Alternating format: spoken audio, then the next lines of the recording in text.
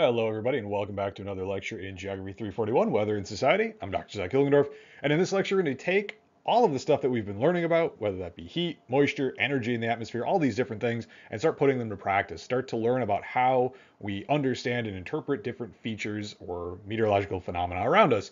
And we're going to start with how clouds form and what drives that kind of cloud formation process.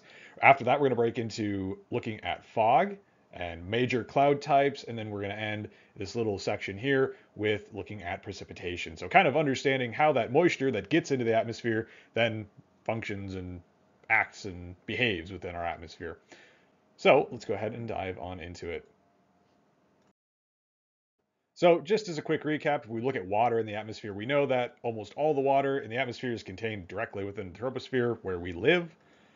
Most of it comes in the form of water vapor, some in the form of cloud, water, or ice. And then typical mixing ratios, which if we recall, a mixing ratio is just a unit mass of water and a unit mass of dry air. Around 10 to 20 grams per kilogram in the lower portions of the troposphere where we live. And then by the time you get to the mid-troposphere, it's about 1 gram per kilogram. So you can see that the large majority of that water, that kind of water vapor, is condensed and held right along the surface or very low in the troposphere. Now, if we consider sources and sinks, where water and moisture are coming from and where they are going or what they're being driven or dropped into, sources we can consider evaporation from the surface and evaporation of precipitation falling from above. So from the surface requires energy to supply latent heat of evaporation. That energy usually comes in the form of sunlight, that thermal energy that heats the surface, kind of overcoming the conduction, overcoming the cooler surface and heating it up, giving that latent energy and that latent heat and allowing that liquid water to turn into water vapor. Same thing for evaporation of precipitation. So precipitation is kind of that condensed form of liquid or condensed form of water. And as it falls from above, latent heat supplied by the cooling effect of the air can kind of lead to that turning back into water vapor. Sinks include precipitation, so rain, snow, hail, etc. We'll talk about those a lot in a couple videos from now. And then condensation at the surface and things like dew and frost. Now, if we recall from some of our previous videos, just kind of our brief intro to clouds, they're just congregated atmospheric particles of water. Typical radius somewhere around 10 millimeters per particle there, or particulate, pardon me, with liquid, solid, or a combination therein. So water droplets or ice crystals or some combo is really all clouds are. That picture on the left there, what we're seeing, that's just congregated atmospheric particulates of water. So there's some type of nucleus, there's some type of deposition that occurs on that nucleus, and then bing, bang, boom, we've got a cloud. And simply put, they form by condensation or deposition in the atmosphere. So some type of process where you have a liquid or a gaseous water going into a liquid water or a solid or a gaseous going into a solid form. That water vapor somehow turning to a liquid or a gas by condensation or deposition.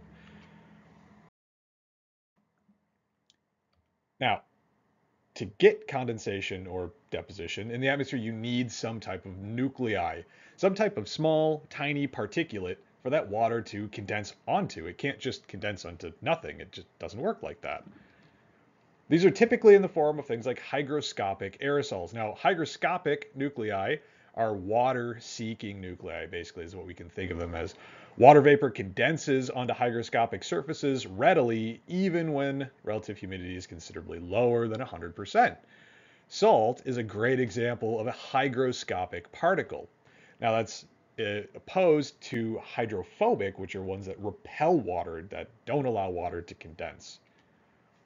The typical radius of a hygroscopic aerosol in this case is typically less than 0.1 millimeters.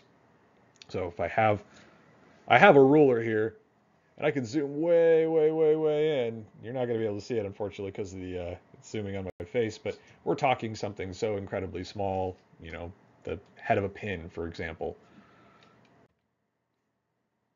If we look at the average raindrop size, roughly around 2 millimeters, to the average cloud droplet size, roughly around 0.02 millimeters, and then we consider the average condensation nucleus size, about 0.0002 millimeters, we can get an idea of just how incredibly small that feature is. So cloud condensation nuclei, basically aerosols for the most part.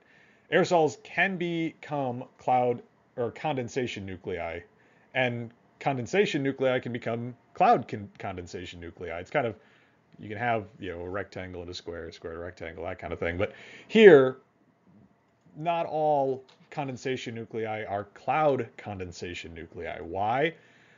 Well, we'll get to that here in a second. So we typically see larger concentrations over land for these types of particles. Cloud droplets can form on both insoluble and soluble particles.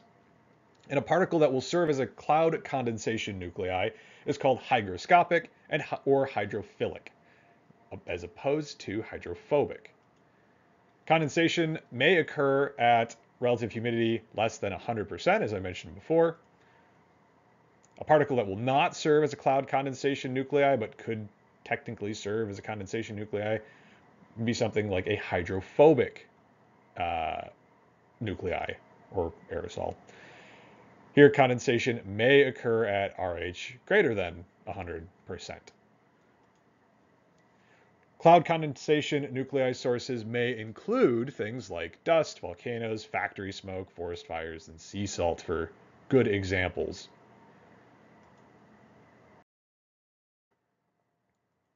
So we know that condensation nuclei are hygroscopic or hydrophilic aerosols. We know their typical radius, and we need saturated air. It can be less than 100%, but typically you want, or you see this occurring in 100% relative humidity or saturated conditions, more or less. So temperature has to be reduced below a dew point. So we see our little graph there. We might have started out on the right side of that trend line, that orange dot. We have to move to the left side, so we have that condensation. The two most common mechanisms for cooling, we've talked about these a little bit. Things like contact cooling, so loss of heat to a surface that is colder than the overlying air. For example, following advection over a cooler surface, or due to radiative cooling of the surface at night. And then dynamic cooling, or adiabatic lifting. We talked a lot about this in the last couple of videos. So adiabatic lifting is just that basically pressure differential that occurs when you have a parcel of air rising through the atmosphere. That pressure lessens, and you have kind of that cooling of the air parcel as you move higher in the atmosphere. Requirements for deposition in the atmosphere, or, well, you need saturated air and a deposition or ice nuclei.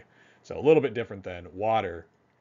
So things like this, you need some type of nuclei to form and start to freeze on, and then you get kind of this crystalline lattice work that you see as a snowflake. Things like clay or kaolinite crystals serve as a really good source of that type of deposition nuclei. So basically, for either condensation or deposition, you just need saturated air and some type of nuclei. If you want a cloud, you just got to have both of those. So that was it. This is just a pretty simple video. So we talked about sources and sinks of atmospheric moisture, what are clouds and how do they form, and the requirements for condensation or deposition. Next, we're going to talk about fog, haze, dew, and frost. Some of the ground level stuff and mid-level stuff that is more impacted by kind of processes at the surface. So that will really set up when we want to interpret clouds. So there you have it for this video, and we will see you in the next one. Thanks.